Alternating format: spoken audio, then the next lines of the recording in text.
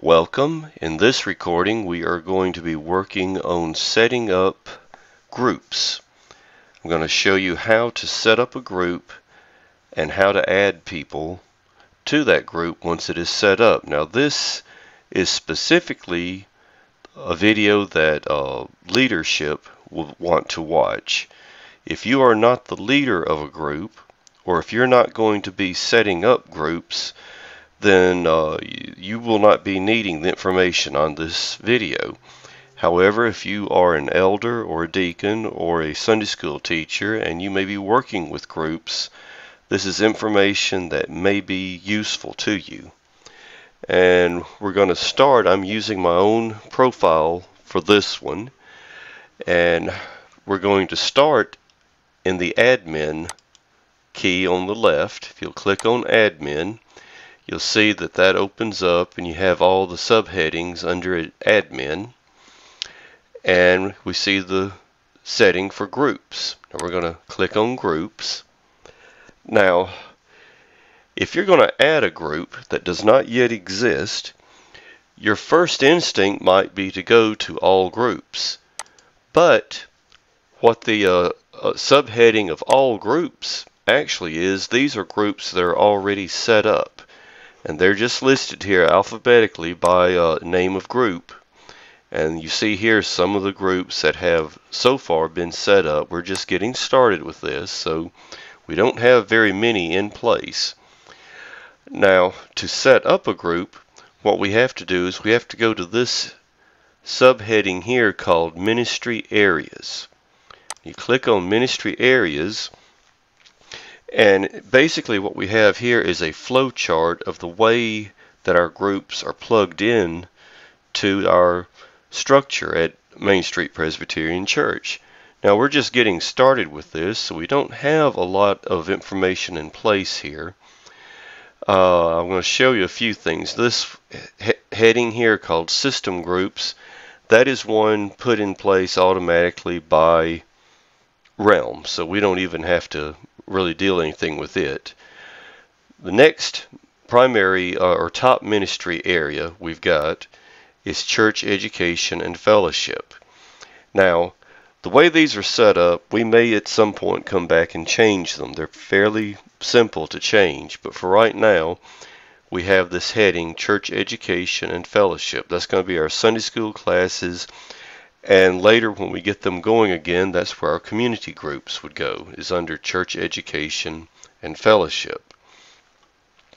Then we've got a heading called church leadership. Now this is the one we're going to be working with today. I'm going to click on it, and you see that it's got three ministry areas under it. We have church officers, we have church committees, and we have our shepherding groups. Now shepherding group was kind of an odd one. I was trying to figure out where to put it. It's actually an administrative group utilized by our elders. It's an administrative and ministering group. The church membership is divided up into different shepherding groups, and and there's a elder over each of the shepherding groups. And this is a ministry that's been going on for some time at the church. It's a way in which the elders can split up the membership and look at the different people in their group, try to stay in contact with them, and stay on top of needs that those families and their shepherding groups may have. Now I wasn't quite sure where to put it in the structure, so for right now shepherding groups is in church leadership. Later we may move it somewhere else. It may have a standalone place all by itself, but for right now it's under leadership because it is under the leadership of our elders. And if I click on shepherding groups, we'll see what groups are under it. Now so far there's only one group in our shepherding groups, and that's the Brewer group. Alan Brewer and I set this group up just this last week. And today what I'm going to do is I'm going to show you how to add other groups to this ministry area, and then how to add people to it. So what we're going to do first, we're going to go back up here to Shepherding Groups and go over to these little three dots, which if you click on them, they bring up a little sub menu. You've got the option to edit the ministry area, which the ministry area is Shepherding Groups. We can actually edit that group. We can add a sub-ministry area. Maybe there's another heading we'd like to put under Shepherding Groups. In this case, we don't need another ministry area under that. But what we do need to do is add a group to the Shepherding Groups. So we're going to click on that. We're going to add a group. And that brings up this page. You see it says Add New Group at the top. And we see where it's located. The group is going to be under Church Leadership and under Shepherding Groups. Now, the name of this group, we're going to set up Trip Hairston's group. So this is going to be the Hairston group.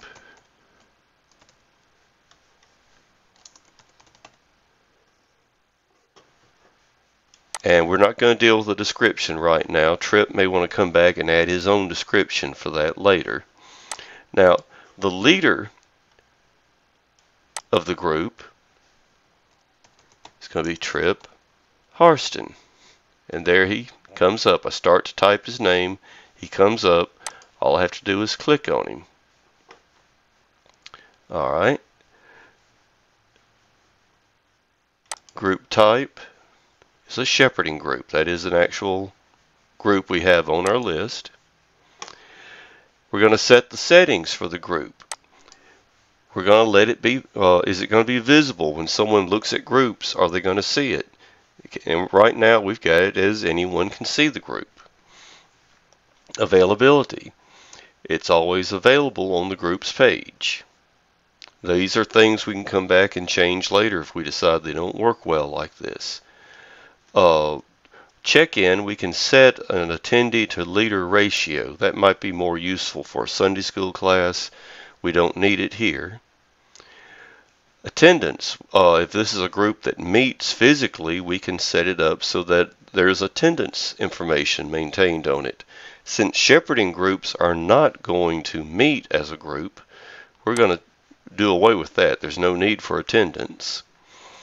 Also, under that attendance information, had we set it up, you got the option that Realm will notify leaders if a person in a group is absent for 3 or more consecutive times. But since we're not using that feature this time, that's a moot point. There's no need to limit the membership count, although we could put a figure there if we wanted to. And then they have what they call recess periods. If this was a group that met on a regular basis, but like many of our activities at the church, they take off for the summer, they don't participate, there's no activity during those summer months, then we can actually go in here and add that recess period to that group. So if you have a Sunday school class that meets during the school year but does not meet during the summer, we can write that in and make that part of this this group so that the computer knows, or that Realm knows, that there's no need to take attendance information during those recess periods. That's also a moot issue in forming this group. On the participants list, we can show this different information. We can show when they joined the group, when they last logged into Realm, their age and their birthday, or the date last attended. Now, for shepherding groups, the only information that's really of interest for our leadership, I believe, would be age or birthday might be helpful. Communication. Who in the group can create posts? Well, we can set it up so anyone in the group can create posts, that leaders only, or that no one can. Because of the nature of these groups, for right now we're going to say that leaders only can make posts. Who can create events? Well, only the leader. And who can post photos? Only the group leader. We're going to leave group chat on because the leader may want to have a chat with his group. Trip may want to send out a bit of information on his chat and say something, and he can get a response back from the members of the group at large. Demographics for the group. Is it going to be just male, or will it be both male and female in the group? Well, we're going to have both in this particular group. Is there a certain age range? No, there's not. Marital status is not going to matter. There will be singles, there will be couples in this group, so that does not matter. And then we have a place where if this group, say, had its own Twitter or Facebook page, the links to those could be put here in this information. Since our shepherding groups don't have specific Twitter or Facebook links, that will also be a moot point. So we've got our group set up. We're going to hit save. And now when we go back to the groups page, or to the ministry areas page, we'll see that under shepherding groups there is now a new group called the Hairston group, or Harston group.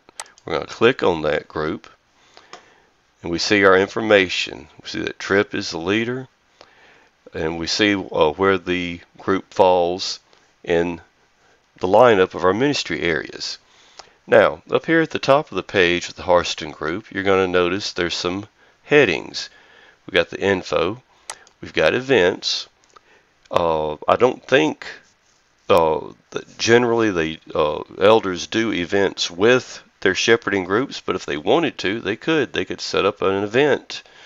Maybe they want to have a fellowship early one Sunday morning, or maybe some Sunday night. They could set up such an event right here, and it would appear on the calendar and be posted in Realm. Who are the participants in the Harston group? Well, we don't have any entered yet. Right now, the only one is Tripp. He's a leader, and he's the only one in there. We also have a place where we can have invites to this, and we can also post resources. Perhaps Tripp has an email that a couple of times a year he sends out and sends the same basic information. He could put a file here in his resources, and anytime he wanted to pull from that file, he could, and email it to his group. Now let's look at how to add someone to the group. Now I don't have Tripp's list in front of me. I don't know who's in the group. But the way that you add someone, you go to the little blue button that says add a person, and you start typing their name. Now I don't know who's in there. I don't know which group I'm in, but just for purposes here of demonstration, I'm going to start typing my name, and you'll see my profile comes up here. So I click on it, and then I hit add, and I'm added as a member to his group. And all Tripp has to do is take his list of people that are in his group, start typing their name there, and if they are already in Realm, their information will come up, and all he has to do is click add, and then they'll be in the group. I'm going to add Linda, my wife, to this group. And we see there it is. She comes up, and all I have to do is click on her name and hit add, and she's added to the group.